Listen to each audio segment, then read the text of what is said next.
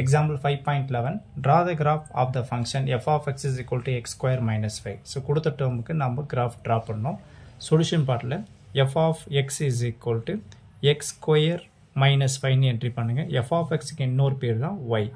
இப்போ y is equal to x square minus 5. இப்போ graph draw பண்றது நம்ம பாயிண்ட் தேவைப்படுது. இந்த இடத்துல x ஒரு டேபிள் என்ட்ரி பண்ணிட்டு இதில் x னு என்ட்ரி பண்ணுங்க. வேல்யூஸ் நீங்களே ரேண்டமாக என்ட்ரி பண்ணிக்கலாம். ஸோ லாஸ்ட் டென்த் ஸ்டாண்டர்ட் படிச்சிங்க அதே மாதிரி தான் இந்த ஒரு பேரபோலா கர்வ் நமக்கு வரும்.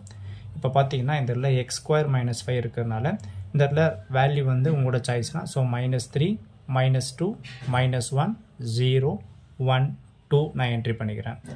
தேவைப்பட்டால் நீங்கள் இந்த இடத்துல அகெயின் இன்னொரு வேல்யூ 3 வேல்யூ என்ட்ரி பண்ணுங்க. ஸோ இதில் 3 வேல்யூ என்ட்ரி பண்ணிக்கிறேன். ஸோ நம்ம பாயிண்ட் எந்த அளவுக்கு கொஞ்சம் அதிகமாக கொடுக்குறோமோ அந்த அளவுக்கு பார்த்தீங்கன்னா கர்வ் கொஞ்சம் நீட்டாக நமக்கு வரும். ஸோ இந்த இடத்துல 3 என்ற இன்னொரு பாயிண்ட்டு நம்ம ஜாயின் பண்ணிக்கலாம்.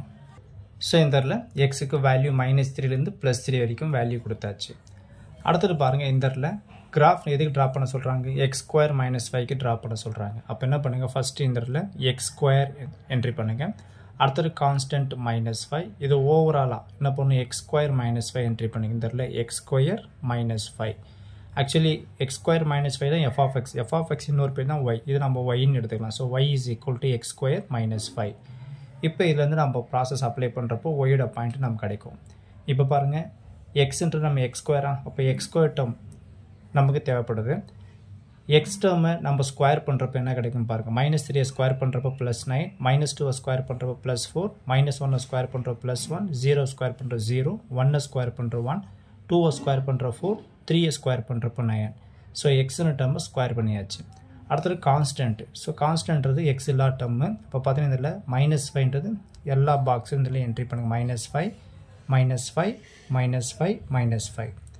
இப்போ கொஷின் வைஸாக பார்த்தீங்கன்னா x ஸ்கொயர் -5ஓட பாயிண்ட் நமக்கு தேவைப்படுது.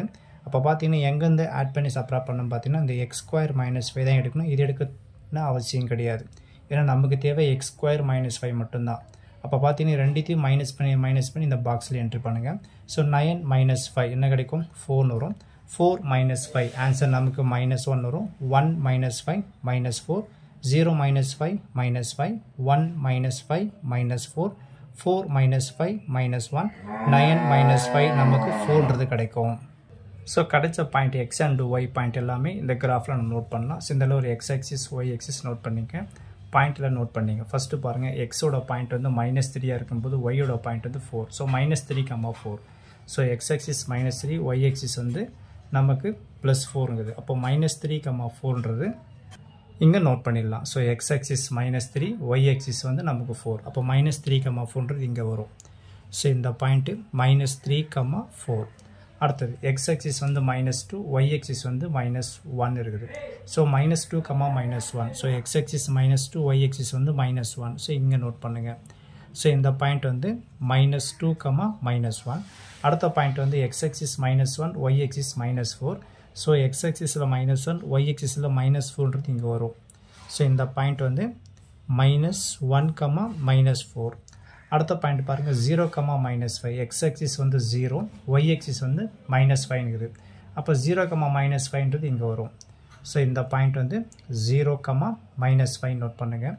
அடுத்தது x ஆக்சிஸ் 1 y ஆக்சிஸ் வந்து -4.